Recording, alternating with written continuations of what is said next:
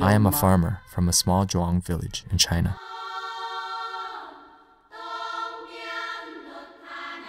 When I was a child, I helped my parents.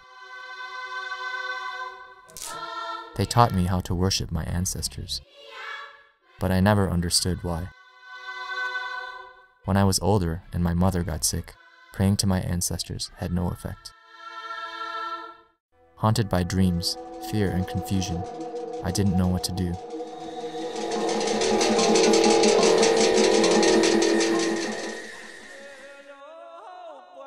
Then I met a friend who told me a story.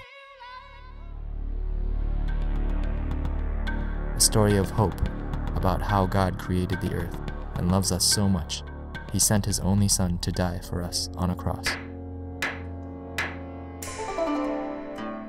I was so glad to hear this good news. I couldn't wait to tell my friends and family.